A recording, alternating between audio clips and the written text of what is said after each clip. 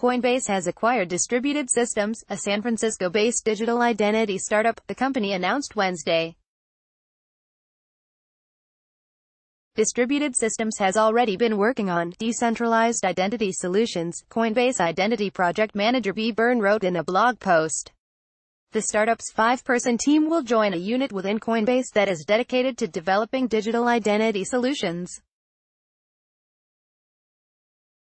Blockchain can help individuals maintain complete control over their digital identities, ensuring that their personal information remains safe, Byrne said.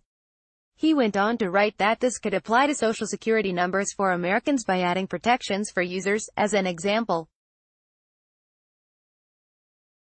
Byrne argued, every time you want to prove who you are with your SSN, you need to give away a copy of it. That copy has exactly the same power as the original, so when there's a data breach with copies of your data, it puts your identity at risk.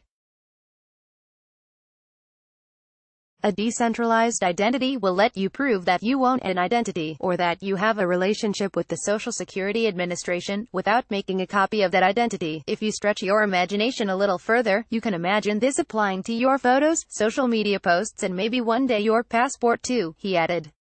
That being said, Coinbase appears to be in no hurry to implement digital identity tools.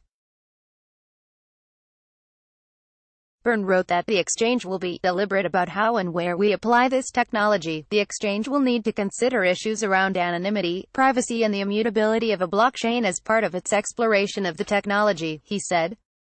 Coinbase image via Shutterstock. The leader in blockchain news, CoinDesk is a media outlet that strives for the highest journalistic standards and abides by a strict set of editorial policies.